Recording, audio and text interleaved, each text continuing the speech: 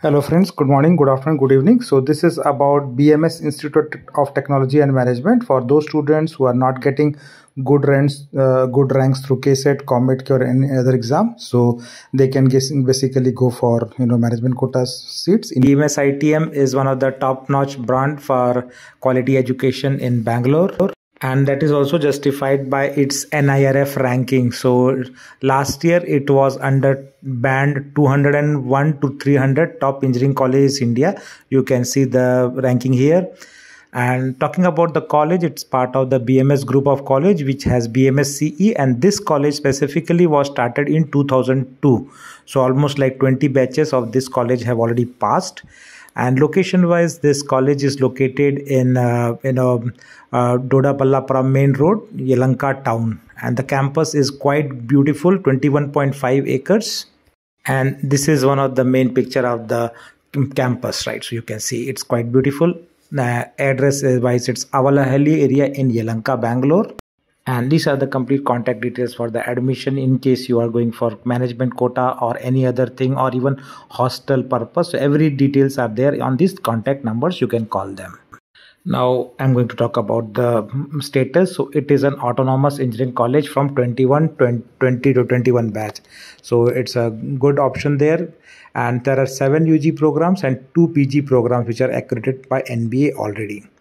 And it's a NAC A-grade college with AICTE approval extended already, and permanent affiliation to VTU. So autonomous college under VTU, and it is UGC recognized under 12B of the UGC Act for the central government funding purpose. Now this is the last year's seat intake. So you can see all the branches which are available. So electronics and communication engineering ECE 120 seats. Computer science engineering CSE 240 seats, mechanical engineering 60 seats, and all the core branches like EEE, which is 60 seats, and electronics and telecommunication also 60 seats. The computer related branch, which is information science engineering, there you see 240 seats, and civil engineering 60 seats, AIML branch 180 seats. And then you have computer science and business system also available 60.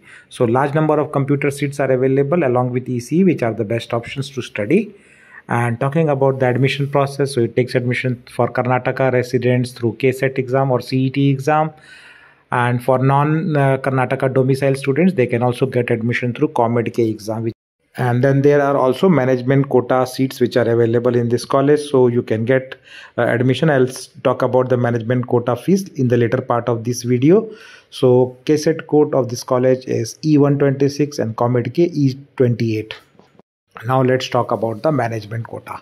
So if you have not got a good exam through Kcet or Comedk, then you can definitely take admission through management quota. So fees, if you see, civil engineering 1.5 lakh rupees per year, EEE branch available at 2 lakh rupees per year, electronics and communication engineering fees is 3.5 lakh rupees per year, mechanical engineering 1.5 lakhs per year, and computer science engineering is the costliest option. It is like 6.5 lakh rupees per year. AIML branch is like 5.5 lakh rupees per year. Computer science and business system branch is 4.5 lakh rupees per year. They have not mentioned about the information science engineering branch, but it will be approximately 5.5 lakh rupees per year for ISC also. And then the next course is, you can see, architecture branch, right? So architecture also management quota fee structure is 3.25 lakh rupees per year. So you can calculate the 4 year fees based on the amount which is given here. Now they also have the management quota seat for the master's program. So these are all masters. So MBA you can do management quota in 2,75,000 per year, and same is for MCA 2,75,000 per year. So 2 years fees will be for each of these two courses will be 5.5 lakhs for 2 years. MTech you can do 1 lakh rupees per year for computer science, cyber security MTech 1.25 lakh rupees per year. And then VLSI and embedded systems MTech is the costliest one, which is 2.5 lakh rupees per year. So sometimes VLSI course is very in high demand, and you can see its fees is even more than the computer science.